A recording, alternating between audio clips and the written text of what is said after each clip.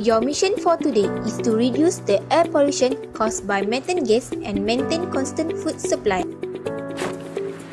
The kitchen waste that is buried in landfill releases methane gas which causes air pollution. How to solve it?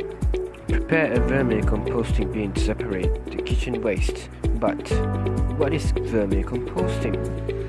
Vermicomposting involves the use of earthworm to convert organic waste into fertilizer in the vermicomposting bin.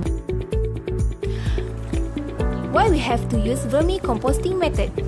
Because vermicompost that produced is 100% organic.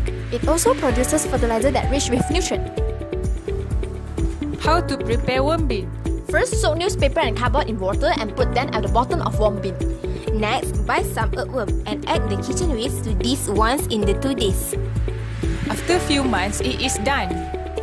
Although the worm is disgusting, but it is good for environment since can reduce air pollution.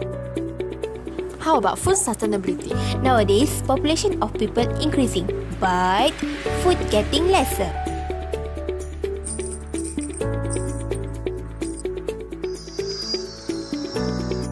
To overcome these problems, everyone should grow their own vegetables and fruits. If your house has space, use it for gardening. If don't have space, use pot to grow. After a few years, food getting more and more.